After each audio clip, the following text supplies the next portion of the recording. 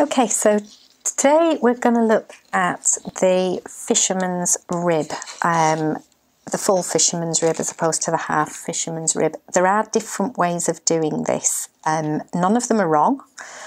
It's personal preference, and this is the one that I think works really nicely. So I'm going to demonstrate this for you today. This one is using mainly knit stitches. So what I've done in advance is just cast on 20 stitches onto my needle. And to get started, so if you were doing, say, a cardigan in this and you didn't want a ribbon at the bottom, you can start it right from the bottom of the work and just keep going up. So this is how you would get started. So the first row, we're just going to do a standard row of knit. And this is to give us something to work the fisherman's rib into. You can't start working fisherman's rib on your first row, and you'll see why hopefully in a minute. So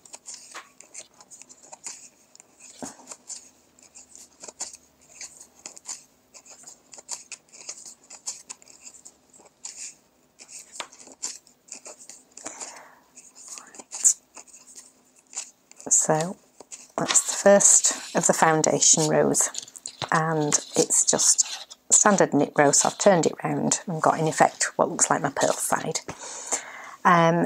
This row it's really a two-stage foundation row, this one. So I've done row one, I'm now going to do row two, and then we'll actually get into the true fisherman's rib.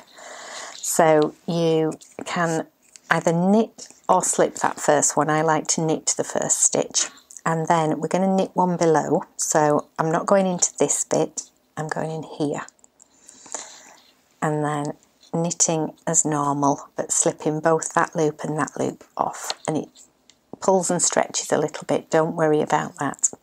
I'm now going to work a purl stitch for the next one, and then another knit one below, or K1B. Okay, purl one, K1B, purl one, K1B, purl one. So we need to say this is the second foundation row, but once you've done this, we then work a little bit differently for all the other rows. So purl one, K1B, purl one, K1B,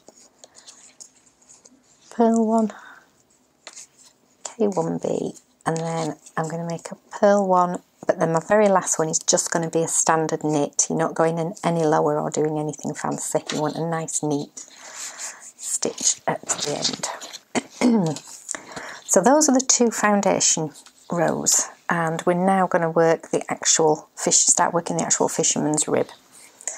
So you can either knit or slip your first stitch. So that's that one. Now we're going to do a K1B here, so I'm missing that going into the loop underneath it. That's your K1B, knit one below. Then, rather than purling, I'm going to knit the next stitch. Okay, and then K1B, then knit one, K1B, knit one, K1B, knit one, K1B, knit one, all the way across the row.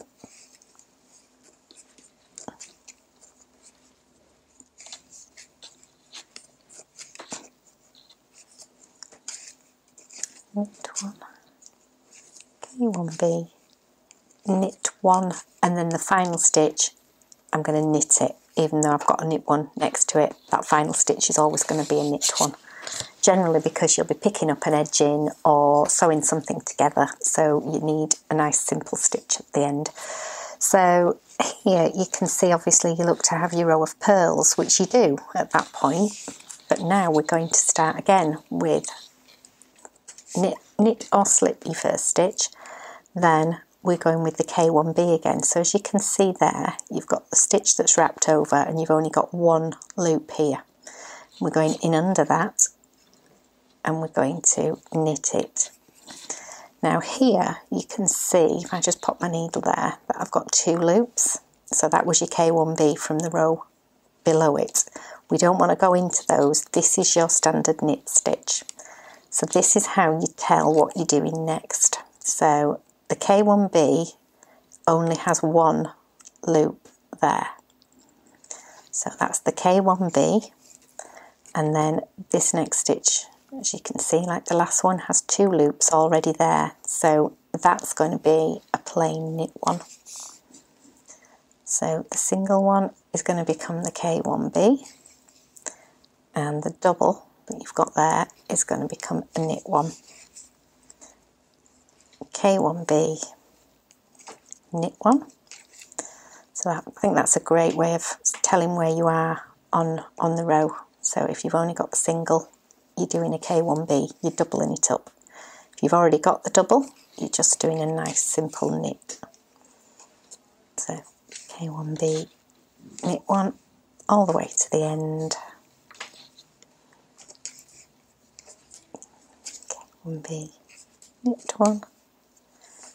K1B, knit one there, and then knit your final stitch. So you're kind of getting the idea here where it smooths off as you finish and you end up with your bobbly line there. So let's just do one more. So here you can see you've got the single, so we're going to knit below.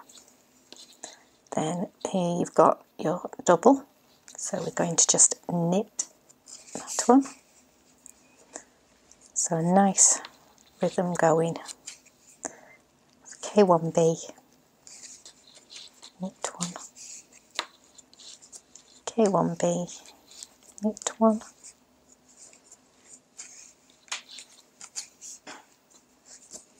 And fairly quickly you start to see how the fisherman's rib builds up. It definitely takes longer to do, and it does take more yarn, and you get a very, very thick, warm fabric, which is why partly why it became the fisherman's rib, because with the oiled yarns as well that they used, it kept the fisherman warm and dry. So I've knit one, and then I'm doing knit 1B, knit one, knit 1B, and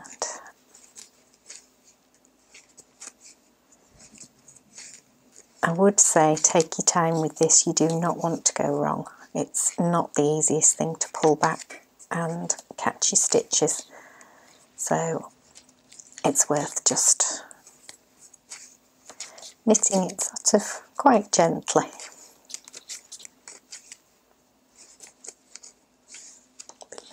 Knit one, and then I've got my final knit one at the end.